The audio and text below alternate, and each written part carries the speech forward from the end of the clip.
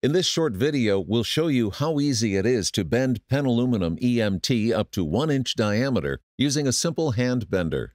The material properties of Penn Aluminum EMT allow it to be bent more easily than steel, but to get the best results, it is important to be aware of slight differences in the bending process.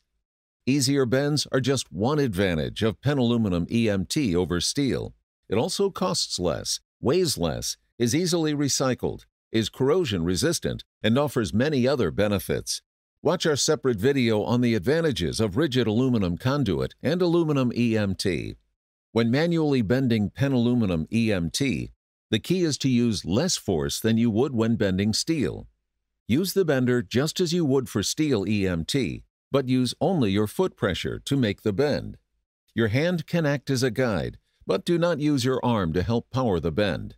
Too much force or inconsistent pressure can cause the EMT to buckle. So just use slow, steady foot pressure and guide the bend with your hand without applying any force with your arm. That's all you need to do to get perfect bends every time with Penn Aluminum EMT. Better results with less effort. That's Penn Aluminum EMT.